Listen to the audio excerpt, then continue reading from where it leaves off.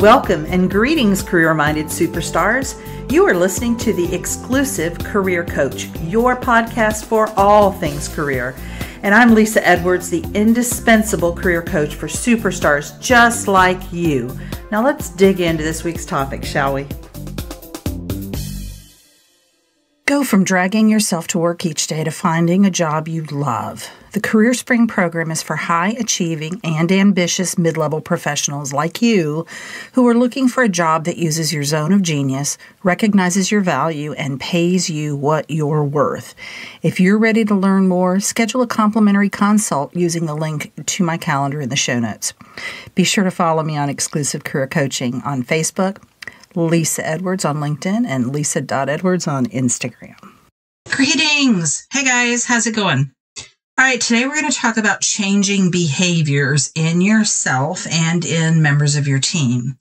I've been rereading the book Quiet Leadership. It's a book I've had on my shelf for a pretty long time. It's written by David Rock, and the subtitle is 6 Steps to Transforming Performance at Work.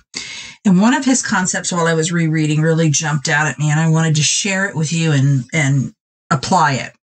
Brain science tells us that when we focus on a behavior we wish to change, we're actually cementing the neural pathway that was created when we began repeating that behavior in the first place.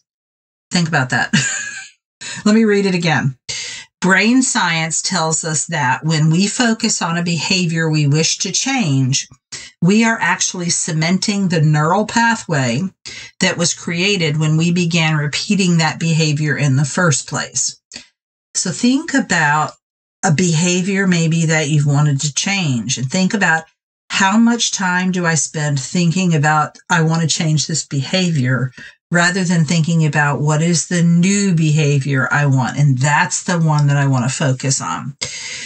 Once a neural pathway is created in our brain, it's going to be there. They don't go away. But what we can do is sort of diminish it and sort of kind of override it. I kind of think like overriding on an old floppy disk or something. We're creating a new neural pathway that is going to be stronger and more accessible to us than the old pathway that we've kind of let atrophy, if you will. So here's an example. Let's say you're a newly minted manager, just got your first managing job. You've got 2 entry-level employees in the marketing department of your company. You've never managed people before, and you haven't been given any training to do so. And you feel a little bit like you've been thrown in the deep end, but you really want to succeed. One of the areas that you're struggling with is that one of those employees is consistently coming into work late, 30 minutes late. Her name, we'll call her Jane. Because all of this is new to you, you sit Jane down and ask her why she's late every morning. She tells you she's a new mom and she finds it hard to leave her son at daycare every morning. By the way, this actually happened to me. Can't say I handled it very well, but I would handle it much better now. Because this is unacceptable behavior, you need her to be at work on time. Maybe there's a company policy about being late. You tell Jane she has to come to work on time. End of conversation. You got to fix this. Well, how does Jane receive that feedback? Well, she's probably frustrated. She might be anxious about whether you're going to fire her. And she might begin fixating on how late she is every morning. Like that's all she thinks about is how late I'm going to be. I'm going to be late again. But the behavior doesn't change. And it may even, because she's focusing on it, it may even get worse. And the only change that you've really helped her to make is additional stress on her because now she's afraid you're going to fire her, right? So the behavior doesn't change. The behavior may even get worse, but we've added some additional layers of stress and anxiety onto Jane and maybe to ourselves as well by handling it this way.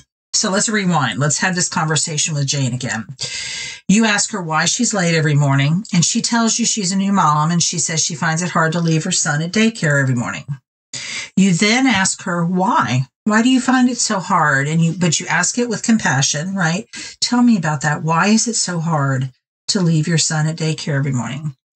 And she says it's because he starts crying. That makes her cry, and she can't even bear to hand him off to the daycare worker.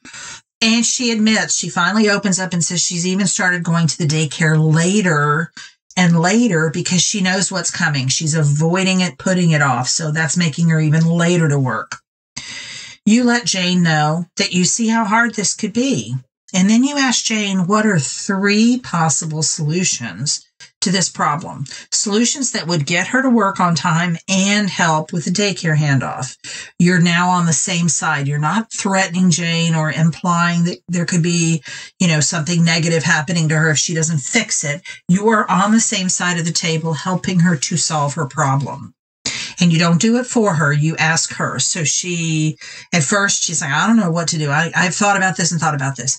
But you keep gently persisting. I'm sure you have some ideas. You're really smart. You are very creative. Let's think again. Let's just try a little bit harder. So Jane thinks about it. Jane realizes that you're trying to help her. You're not trying to, put her on the spot, but you do want to help her solve the problem. So finally, she comes up with 3 possible solutions. So one is, my husband could drop the baby off and see if that goes more smoothly. Maybe the baby wouldn't have as much trouble detaching, or the husband detaching at the daycare center. So that's one possibility. Secondly, she says, I could get up earlier so that I could spend more time at the daycare. So I get to spend the same amount of time at the daycare, but I can do it and still be on time. And then thirdly, she says she could ask for ideas she has an online mom group. And she said, let me reach out to my online mom group, tell them what's happening, tell them my boss is concerned, and see what suggestions they have. So you give Jane some paper so she can write those ideas down, write her options out. Then you ask her how she wants to proceed with those 3 options. Let's come up with a plan. It doesn't, doesn't do any good if you just write them on paper and then forget about them. So Jane says she's going to ask her husband to drop the baby off for 1 week. And during that time, she will reach out to her online group. And then after 1 week, she and her husband will evaluate how him dropping the baby off is working. And she might start getting up for 30 minutes earlier every morning for the next week to see how that works and kind of compare the 2. And there may be some combination of them that they agree on. You and Jane then agree that the goal is for Jane to consistently get to work on time, right? We're no confusing what the issue is here from your perspective.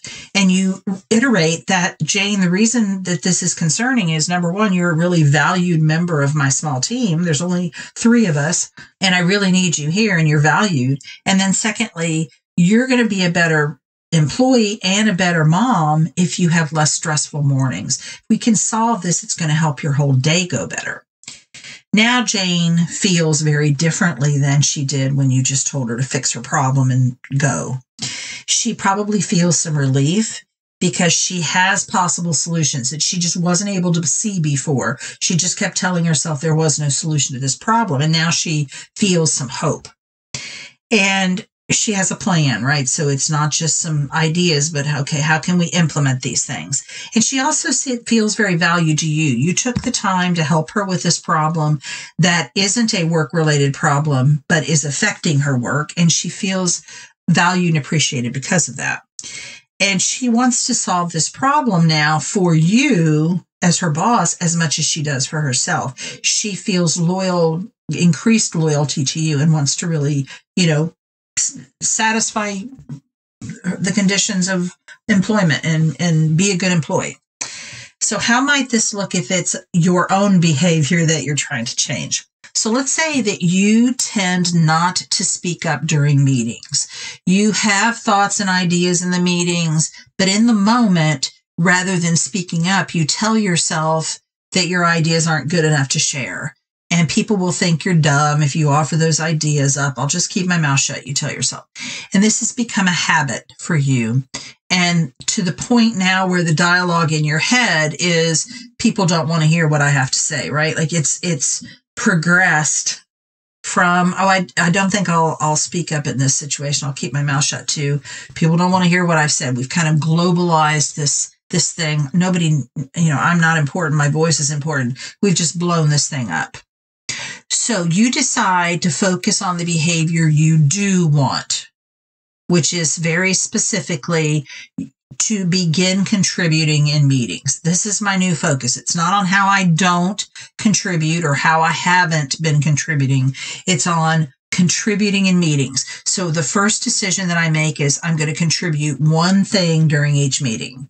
That's it. I am requiring myself to contribute one time during each meeting, and I'm going to set a parameter that I want that to happen in the first half of the meeting rather than waiting until everybody's in a rush to get out of there. I feel like, if I make this contribution whenever things wrapping up, it might not be as valuable. So I want to do it in the first half of the meeting. If you know what will be discussed in the meeting, then you can think about what contribution you might want to make ahead of time. And if you don't know what the meeting is going to be about or what we're going to discuss, you decide, okay, I'm going to stay present in the room. I'm going to pay attention to my thoughts. I'm not going to keep telling myself the old thing, but I'm going to tell myself my contributions are valuable. I'm going to listen intently to what others are saying and look for that opportunity to make my contribution. And after a month of maybe focusing on that behavior of making one contribution each meeting, maybe I next focus on specific ways that I can make my contribution more confidently and competently. So now I'm contributing. How can I say it with more confidence? How can I say it in such a way that people will pay attention and will value what I'm saying and will really listen to me? It could be something about how you modulate your voice, your specific words that you use or don't want to use, and how to make eye contact when you're speaking. And there are specialists out there. I actually have a very loose connection with someone, but I have referred a few clients to him, and I believe he's in South Florida, but he works on vocal delivery. So for people whose job requires giving presentations and those kind of things, he works on doing that with confidence and poise and the tricks of the trade, if you will, in terms of your voice modulation. So I would love for you guys, here's an assignment. Think about a behavior that you would like to change in yourself and how specifically you want to make that change. So, think about, what do I want the new behavior to be? And what are the steps I need to take to make that new behavior? And if you supervise people, you can use the same tool to help employees find their own solutions to behaviors. I promise you that shutting them down and telling them to fix it without helping them does not benefit the relationship and does not get you the results that you want. Also, focusing on what they're doing wrong is not useful, as opposed to, let's think of the behavior we are wanting to work on, that we do want to have, and how can we get there. And this strategy also works when employees want to learn a new behavior, such as improving a specific aspect of their communication skills, or learning how to be a better presenter. So it could be something that they're doing, quote unquote, wrong that we want to correct, but it could also be emerging a new skill, a new behavior, and they want to have a strategy for getting stronger with that behavior. I hope this has been helpful as you think about changing behaviors, and I'll see you next week. Take care. You've been listening to The Exclusive Career Coach with Lisa Edwards, CEO of Exclusive Career Coaching. It would be great if you would rate, review, and subscribe to this podcast. Also, I want to be your career coach, so be sure to ask questions about your career management challenges and job search situation. Until next time.